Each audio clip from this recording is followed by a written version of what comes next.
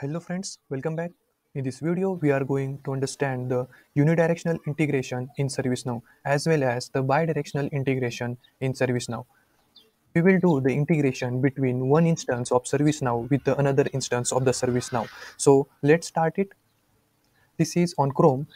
It is my first instance as we have mentioned in this PPT. This is Dev 119598. This is my first instance which is in Chrome and another instance which is in Microsoft Edge, which is Dev 157826. So I'm going to integrate one instance of this Chrome to the another instance of this Microsoft Edge. So first we will go to the Chrome. We will go to the application navigator in my personal developer instance. Here we have to type REST. After that, we have to go to the system web services outbound REST message.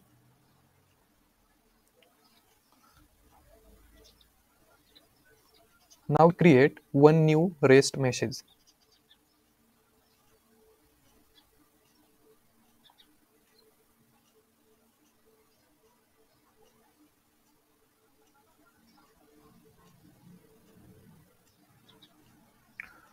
Here we have to write a mandatory name. We will write name send to instance 2 for our understanding purpose. Now here we require two things. That is, first one is the endpoint and another one is the authentication from the second instance. For this we will go to the second instance which is on Microsoft Edge. Here we will go to the REST API Explorer from application navigator. Remember friends, this is another instance which is not the first which is open in Chrome. We will go to the system web services under the REST API Explorer. From here, we will generate the URL for the instance 1 for the connections.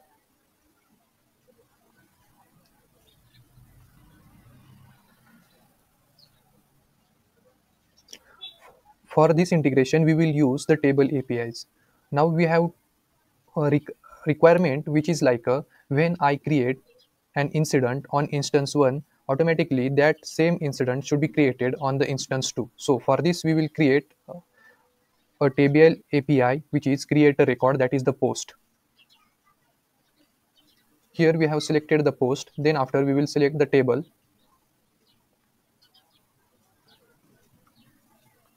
Here we will select the incident table.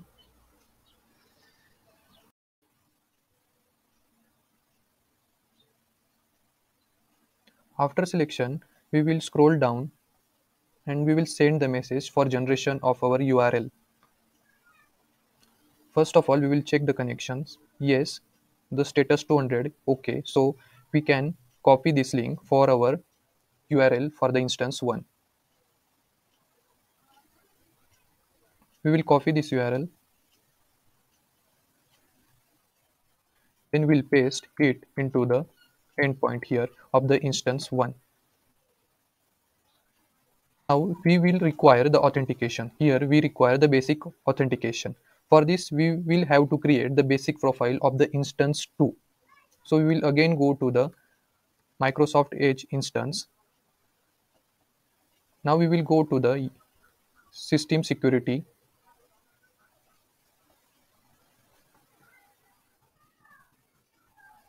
Under system security, we have to open the users table.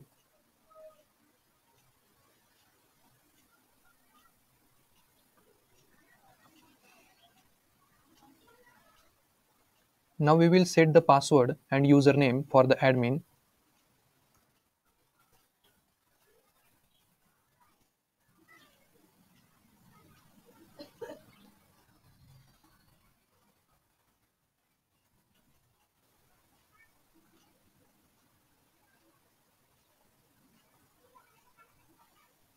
Here you can see the set password button. So we have to create a password for this admin.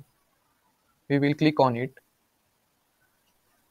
After that, we have to click on generate. Now we have to copy this password copied successfully. Then after, save password saved successfully. Then we have to logged out as a system admin.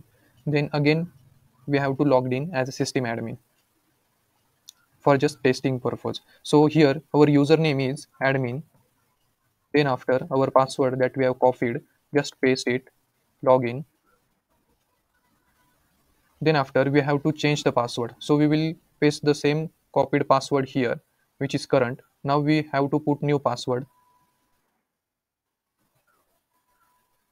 Then after confirmation of the password newly created, submit. Now our password has been changed and we have again logged in as a system admin. But now we have the password as well as the username. It will be required for us in the instance 1 basic authentication. So we will go to again instance 1 here. Now here we have to add the basic authentication profile. For this we will click here. We will create a new user.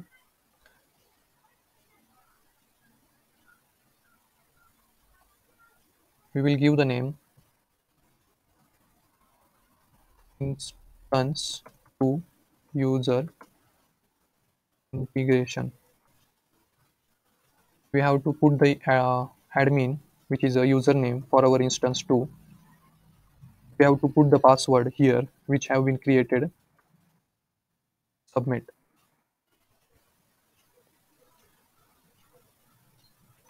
Then after, we will just copy this. Now we have to save this.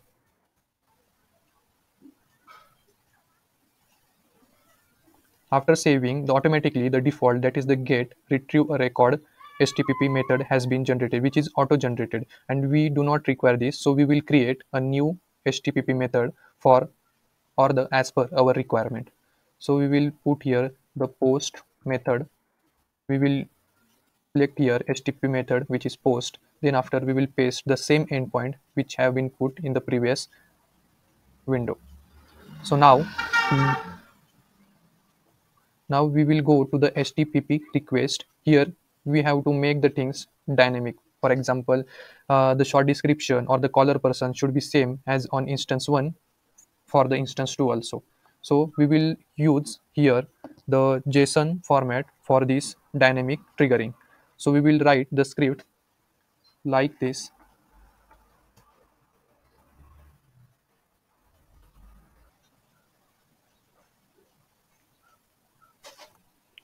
We will write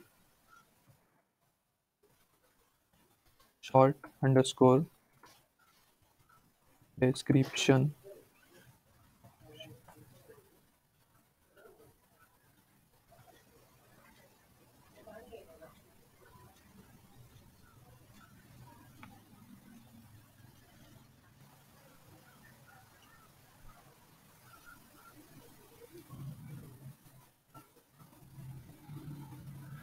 We will use this syntax for dynamic triggering of our incident records. So we will put here the specific name. For example, short description should be SD, then after comma, then we will put the caller underscore ID colon. Dollar is used for dynamic triggering. So caller. Now we will save this.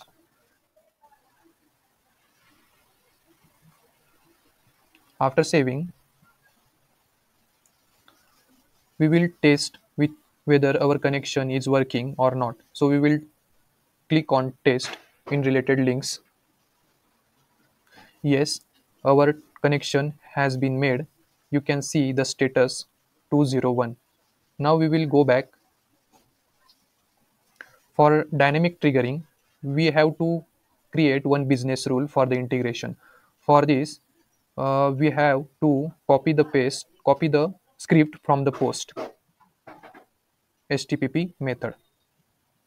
So we will go again to this post which have been created earlier.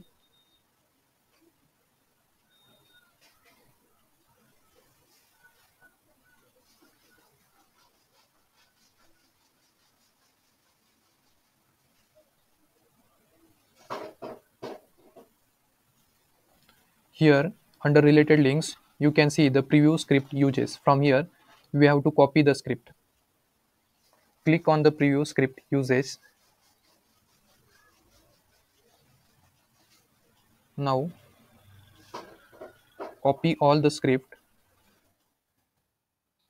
and go to the another tab of the same instance. Now here type the business rule. Under system definition, here is the business rule. Click on it. Then after, create a new business rule for our dynamic integration.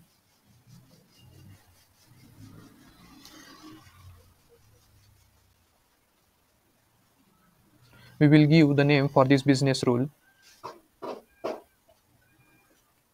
as a dynamic integration business rule. We will select table.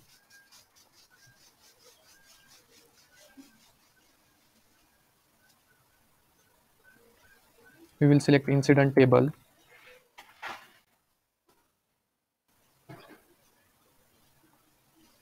After selecting table, we have to click on advanced.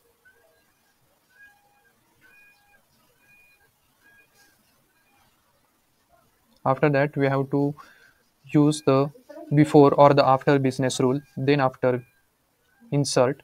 Then we will go to the advanced section of the business rule. Here we have to paste the same script that we have copied from the previous script uses. After pasting, we have to add two lines here below the rest message glide record. So here r dot set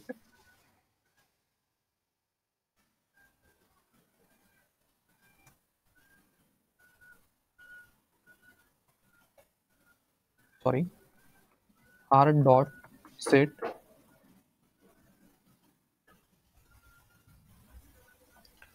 here r dot set string parameter no escape. Here we will write sd comma current dot short underscore description. Then after again r dot set string parameter no escape in bracket caller comma current dot caller underscore id. Now we will save this business rule.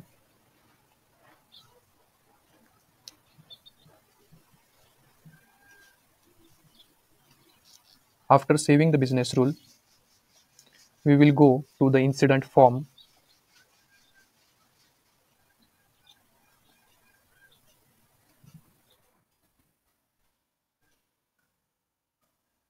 We will create a new incident for the checking whether our integration is working or not.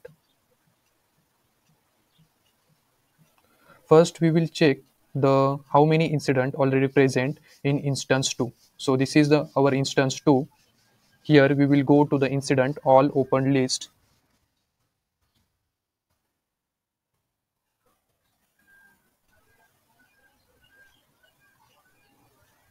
We will go to the incident all open list. Here there are 49 records already present. Okay, so we will go to instance 1 and create a new record. We will fill the mandatory things first. We will use another caller person instead of system admin. There is no caller already, maybe. Now we will write the short description here. We will write call from instance 1.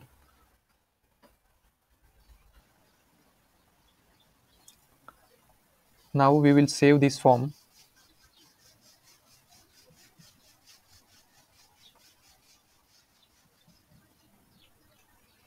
The incident form has been saved and this is the short description call from instance 1. So we will go to the instance 2. Here the 49 records are present. Now we will refresh this.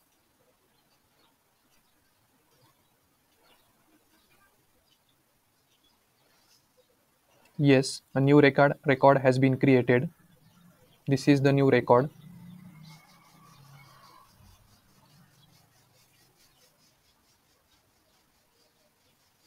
Yes, this is new record has been created. You can see the 50 records now have been in the incident list. This was the unidirectional integration from one instance to another instance.